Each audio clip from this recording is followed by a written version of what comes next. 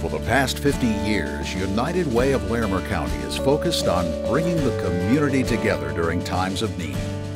And while the needs have changed throughout the years, United Way continues connecting individuals to the issues.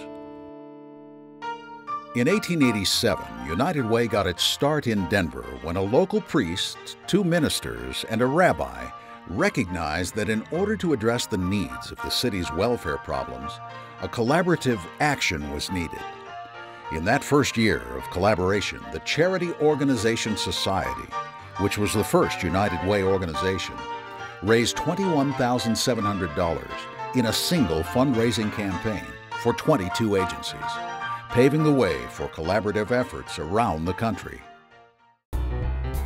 In 1936, Fort Collins joined 353 other communities, establishing its community chest, raising $8,000, benefiting 5 local agencies. From the beginning, through the Great Depression and 2 world wars, the Fort Collins Community Chest continued to raise money for people and agencies in need. One of the biggest issues at the time was homelessness.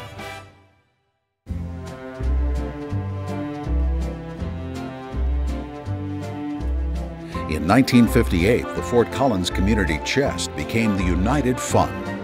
Later that same year, the United Fund of Loveland was formed, eventually including Berthoud and Estes Park. Volunteers for these United Funds raised money through a community door-to-door fundraising effort called block campaigns.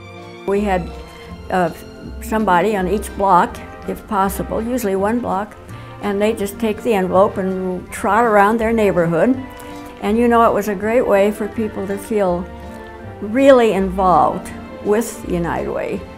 It wasn't just a matter of writing a check and mailing it in. It was not at all hard to get people to work for it.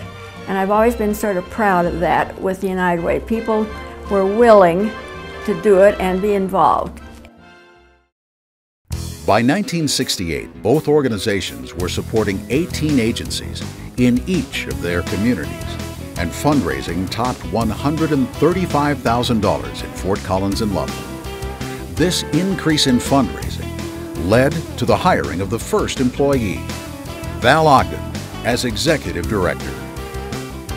Workplace giving also started to make an impact as an additional source of fundraising.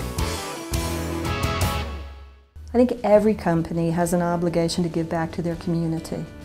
And also, it's something our employees care about. In fact, I think most employees care about it. It enables them through their work to really be a part of their community in a helpful manner. By the mid-1970s, volunteering was becoming more and more a part of people's lives. And in 1974, the first National Volunteer Week was held in April, and United Way officially added volunteering to its mission. The United Way is an avenue to volunteer, but it also provides services to agencies, structure through fundraising, campaign, service to the boards, actual physical service through Day of Caring. So I think United Way is a volunteer bus and we all ought to take a ride. By the late 1970s, things were changing socially across the country. There were more single-parent families in our community. Women were going to work in greater numbers, and childcare was a growing concern. The baby boom generation was advancing through the workforce, accumulating assets and increasing its standard of living faster than any generation in memory. It was estimated at that time that more than half of all people receiving assistance in Fort Collins received it through United Way funded agencies. Into the 1980s, United Way continued supporting agencies throughout northern Colorado using new ways of fundraising.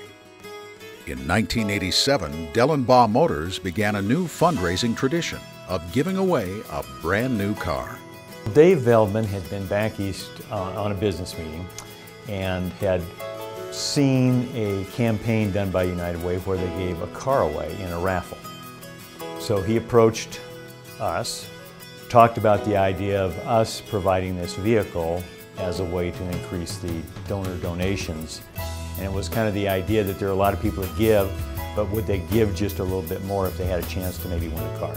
It's always been my dad's philosophy that, you know, you give back to the community that supports you, and Fort Collins has done a great job with our success, and so that's why we decided it would be a good idea to do. Over time, state and local governments started cutting programs created to help people. So people became increasingly dependent on nonprofit services, which meant nonprofits turning to United Way for funding. As the year 2000 passed, this became an era of increased change and collaboration. In 2003, Fort Collins and Loveland United Ways merged to become United Way of Larimer County. The reality was we were two separate organizations. Even though we were collaborating a lot, we did involve all the communities in Larimer County together. I mean, Loveland, Estes Park, Berthoud, Fort Collins, Wellington, Red Feathers Lake, all of even the small communities were part of a bigger piece, and I think that was a big help. Looking forward to the next 50 years, United Way of Larimer County will continue focusing on collaboration in times of need, serving the community the same way it always has, with 3 simple actions: give, advocate, volunteer.